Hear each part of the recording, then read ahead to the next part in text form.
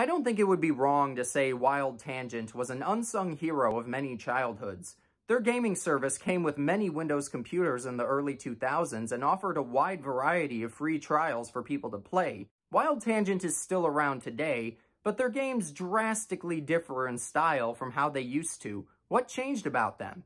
Apart from many companies that worked under the corporation going out of business or being bought out, Wild Tangent themselves took a few steps in different directions throughout their existence. Nowadays, most of the games featured on their website are either puzzles or card games. Also Emoji Pop. From looking around, there's one factor that makes them significantly different from how they used to be. Their games and marketing have become a lot less character-centered. Allow me to explain what I mean. In the early days of Wild Tangent, their service would feature anything from puzzles to platformers to space shooters to pretty much anything. However, many of their popular games feature unique characters with cool designs and whole worlds built around them. Characters like Lily from Crystal Maze, Otto from Otto's Magic Blocks, and even Slider had unique personalities with whole universes surrounding them. Even if some games were simple, they were still fun and had a certain charm to them. Even if you prefer modern Wild Tangent games over the classic ones, you can't deny they feel entirely different. One of the biggest things to come out of this era of character-central games was the one that gave Wild Tangent its first major mascot. This series was such a big deal, it managed to get a release on the Nintendo DS. You guessed it, we're going to talk about Polar Bowler. With a name like Polar Bowler, you can't help but wonder if someone said that name as a joke and they decided to expand on the concept. It has a nice ring to it. Polar Bowler was a simple bowling game that took place in the Arctic and used an assortment of winter-themed characters as stand-ins for the bowling ball. Polar Bowler was a huge marketing point for Wild Tangent, the polar bear becoming something of a symbol for the company. They even gave him an official Twitter account that had a weird obsession with Ellen. Polar Bowler itself is a cute little take on bowling, providing unique environments with charming characters for players to bowl through. This led to a whole series of games featuring the same characters along with some new ones, playing different sports. For the record, I know this is my third video in a row to feature bowling in some capacity. It's only a matter of time before I rebrand as a bowling channel.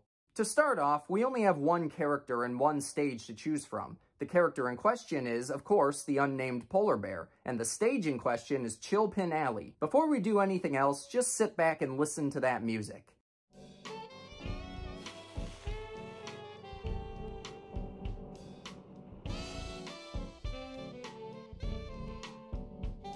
That is a sweet melody if I've ever heard one. I must say, one thing I absolutely love about old Wild Tangent games is how incredible the soundtracks can be.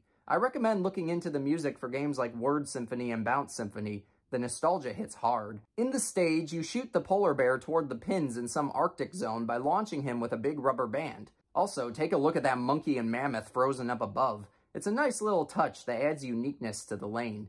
Along the path, you encounter power-ups that help you get the best possible score. The coins give you bonus points, the snowflake vaporizes the pins, making it a very powerful upgrade, the golden thing electrocutes the pins, and the bomb blows them up. These effects are fun to watch and can really shake up any old game of bowling. However, sometimes it's best to avoid the power-ups entirely because they can completely steer you in the wrong direction.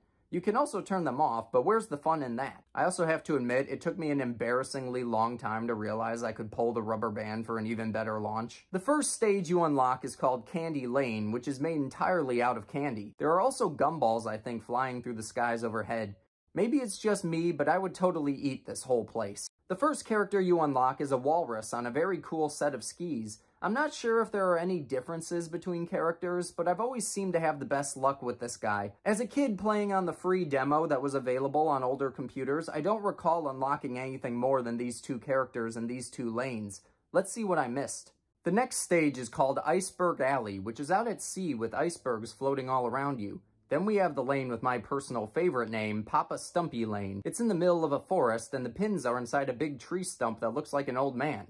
I'm guessing that's Papa Stumpy. Oh god, his eyes open. The next stage is Muckluck Lanes, which is a tiny little village under Aurora Borealis. This is actually strange because the last three lanes are all underneath the Aurora lights, but the one actually called Aurora Bowl is the one you can hardly see them in. The other characters include a penguin on a big frisbee thing, a snowman that rolls into a ball to hit the pins, a human that rams his belongings into the pins, and Santa Claus who just chills in his sleigh. These characters would become essential in the Polar Bowler series, and many of them would appear in later games. The one that always gave me the most trouble was the penguin. I could hardly land any good hits with him. Can't get enough of the Polar Bowler mascot? Fear not, because this evolved into one of Wild Tangent's biggest franchises. Literally a month after Polar Bowler came out, they released Polar Golfer. They must have really expected this to take off. The polar bear, the walrus, the penguin, and Santa Claus crossed over into this one, but I guess the snowman melted. This takes place in a strange blend of an Arctic zone and a tropical one. You can control the ball and navigate it through loops in the sky to get bonus points. You also get this ASMR announcer. Oh dear, that's out of bounds.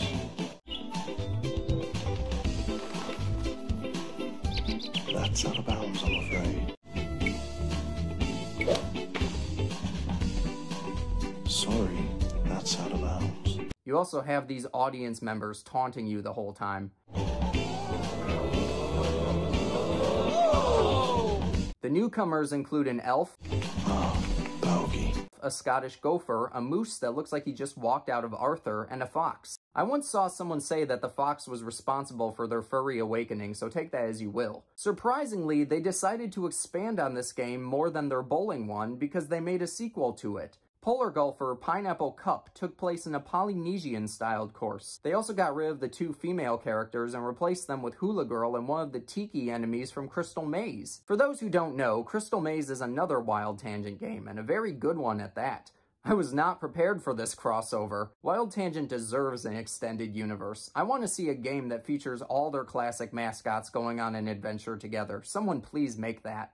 Later in 2005, they would release Polar Tubing, which wasn't quite as notable as the ones before it. Polar Bowler's back in his tube and he's racing through waterfall obstacles against other characters. Just take one look at this. There is so much going on, it's hard to keep up with. I should also mention this game has voice acting. Wanna play chicken? La la la. It's pretty surreal to hear these characters saying words for the first time. Unlike the games before it, there are only 6 characters and half of them are new. They include an Inuit girl, a southern catfish, and a mermaid who's obsessed with herself. The stages are named after real-life locations and are modified to look like those places. They're very high energy and everything under the sun is coming after you in them. The walrus and moose actually appear as in-stage obstacles too. This was definitely trying to be a party game in the same vein as Mario Party, but it fell a little short. They're pretty much all races with one extra stage per level. My personal favorites are the one where you have to knock your opponents out of the ring and the one where you play hot potato with a bomb. However, these particular stages go on forever and threaten to never end. New rounds just keep starting with extra players being thrown in. In the races, you can do additional tasks like collect treasure chests or shoot targets, which give you medals, but these can be pretty challenging and take a lot of practice.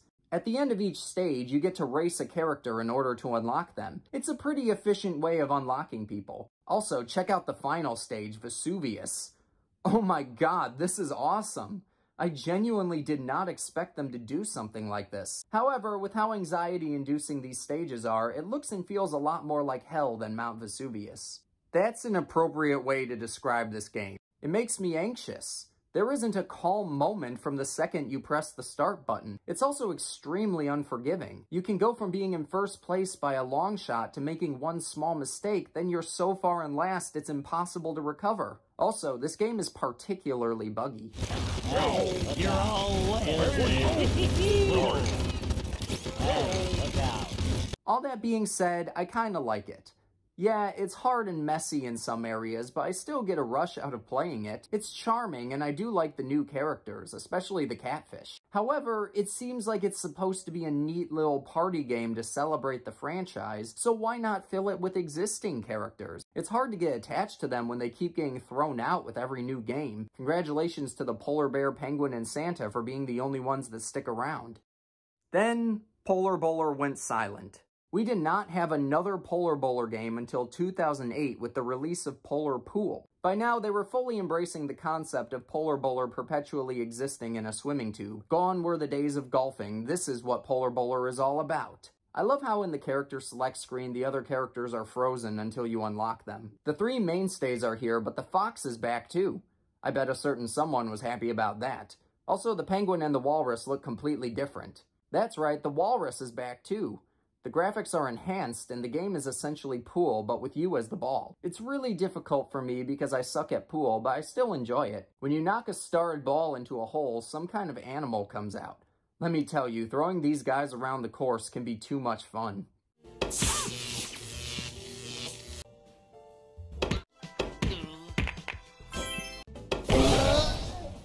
Many power-ups are the same as they were in the original game, but you also get a whirlpool, a hurricane, and a power-up that freezes balls so you can break them. There's also a mode where you can challenge the computer in a game of 8-ball. It's pretty cool. In the coming year, Polar Bowler would get its big break with a release on the Nintendo DS. This game mostly replicated the original and modified it to suit the console. Most of the original features remained intact, so I have to commend them for retaining our nostalgia. Polar Bowler would receive a new game in 2013 called Polar Bowler First Frame, which was just a small variation of the first game. There probably wasn't much high demand for the series by then. It was made to be a little app more so than a computer game, so it isn't quite as refined. The final Polar Bowler game would come out in 2017 and... well, it's a way to go out. Polar Slots was a Vegas-style slots machine game that's playable on the internet. There really isn't much to it. It's fine as a small add-on for fans of the series, but not really as a full game. We haven't heard anything about Polar Bowler since this game, and it seems Wild Tangent has stopped marketing it altogether. Kind of a shame that a franchise that was once their flagship series has been so forgotten. How did it fare overall? To be honest, for a small series, it did pretty good. As the series went on, the games remained fun and loaded with features to keep you interested the whole time. We never really got to see any major universe expansion or character interactions or anything like that, but I feel like we still got to know this world and the people in it pretty well. The concept of the Polar Bowler series is great and has a lot of potential, but I wish they expanded on it a lot more than they did. They probably just didn't have the budget for it. Overall, Polar Bowler was an enjoyable franchise that brought us tons of childhood nostalgia, along with Slider, Otto's Magic Blocks, Crystal Maze, Dark Orbit, and all the other great Wild Tangent creations. This made for a pretty nice addition to our childhoods. Thank you all so much for watching. I will see you in the next memory. Oh dear, that's out of bounds.